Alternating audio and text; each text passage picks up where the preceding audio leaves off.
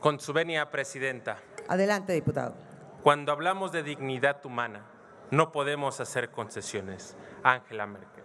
Hoy, en el Día Internacional de las Personas con Discapacidad, me encuentro frente a ustedes, no solo como representante de esta honorable Cámara, sino como alguien que vive y comprende la realidad de la discapacidad.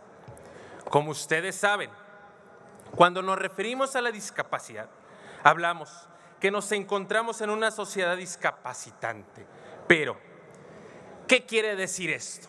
Permítanme.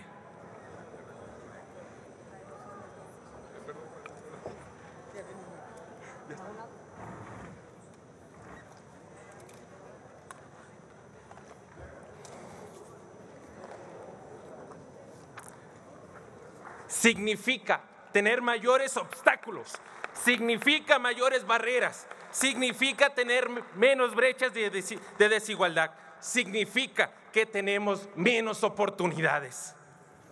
La realidad de la discapacidad puede estar en todo momento para todas las personas. Es por ello que este día es significativo, es imperativo y que reflexionemos sobre la lucha de la izquierda a favor de los grupos más vulnerables, con el enfoque claro en los derechos humanos, la igualdad y la no discriminación.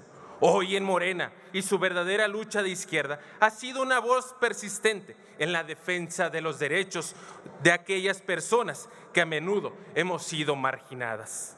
Nosotros, como representantes del pueblo, debemos reconocer que la verdadera igualdad solo se logra cuando se tiene acceso a los mismos derechos y a las mismas oportunidades. Es por ello que la cuarta transformación, y gracias al presidente, el licenciado Andrés Manuel López Obrador, han liderado reducir las brechas sociales de nuestras personas con discapacidad.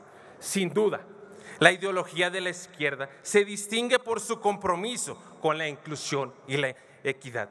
Mientras celebramos los avances alcanzados por la promoción de los derechos con las personas con discapacidad, también debemos ser conscientes que aún queda mucho por hacer. La igualdad de oportunidades, el acceso a la educación, el empleo digno, así como la accesibilidad en todos los aspectos de la vida, son pilares fundamentales que debemos fortalecer.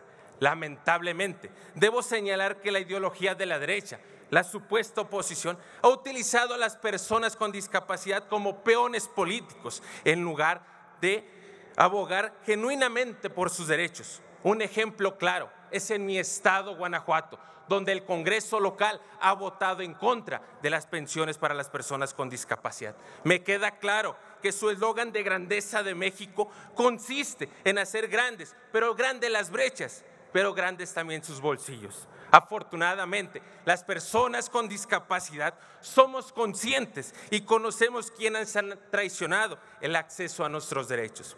Es crucial que rechacemos esta instrumentalización y trabajemos en colectivo para construir un futuro donde la inclusión sea la norma y no la excepción.